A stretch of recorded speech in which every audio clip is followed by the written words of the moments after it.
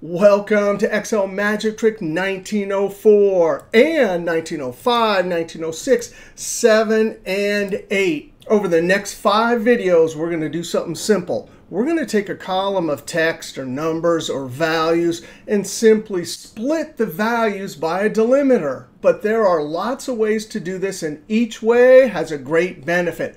We'll see text split, text to columns, power query, and then we'll do the impossible. We'll actually split and spill an array of arrays, and we'll do it 2 ways. But in this video, we're going to check out the amazing text split function.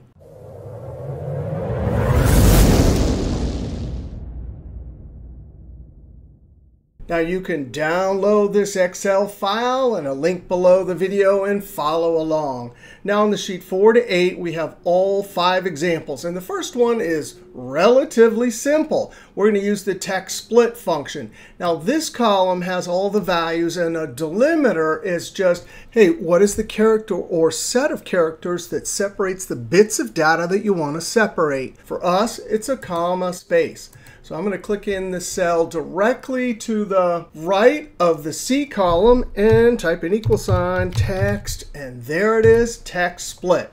The text, well, as we will see in a later video, I cannot highlight all of these values and spill the results because guess what? Text split is going to spill this way, but it would also need to spill that way. And dynamic spilled array formulas cannot do that directly. But we'll see 2 different ways that we can get around that. So when we use text split, no problem. Just click on the first cell, comma, the column delimiter. That's what we want to split by, in double quotes, comma space, end double quotes. Now, there's lots of other groovy arguments in this function. Row delimiter, we'll use that 3 videos ahead.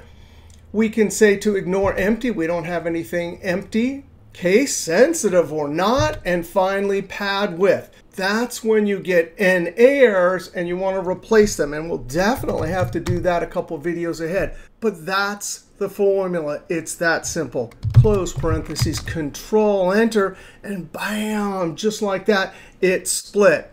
I can copy this down, click and drag.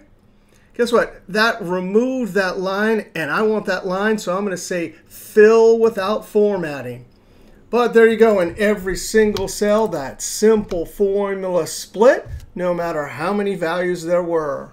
All right, now we used a formula here, and we want to use formulas when we want the formula to instantly update when source data changes. Or there's another example also. I think in this case, text split is just super fast. In our next video, we'll see text to columns, which might be easier, but it's a toss-up. Now, here's what I mean. If I change this, right? It doesn't matter what I put there as long as the delimiter is intact. Bam, the solution instantly updates. And certainly that is the big benefit of using text split over text to columns or power query. Now here's your bonus. What if you text split and you got some numbers and all you want to do is add? Alt equals, well, I'm going to highlight. This is the sum function. Control Enter, copy it down, F2. What? How come I'm getting 0? Well, any text function, whether text split or text join or left or right or mid, they always deliver text. And a text number is not a number. But there's a great trick, F2. You can convert any text number to a number as long as you use a math operation that doesn't change the value. So you can plus 0. Notice the plus is what's going to convert it. The 0 means I ain't changing the value. Control Enter, and immediately right alignment tells you it's a number, and sum agrees. Copy it down. F2. So that's the trick. If you're splitting and you need numbers, either plus 0 or times 1, F2.